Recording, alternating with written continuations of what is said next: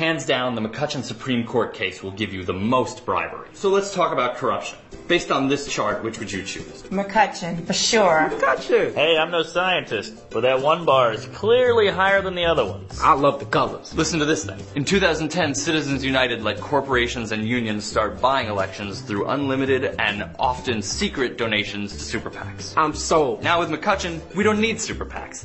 Anyone can donate millions directly to the candidates themselves. Where do I sign up? Am I the only one who notices this is stupid? Hey, I'm just here for the free candy. That's a bowl of marbles.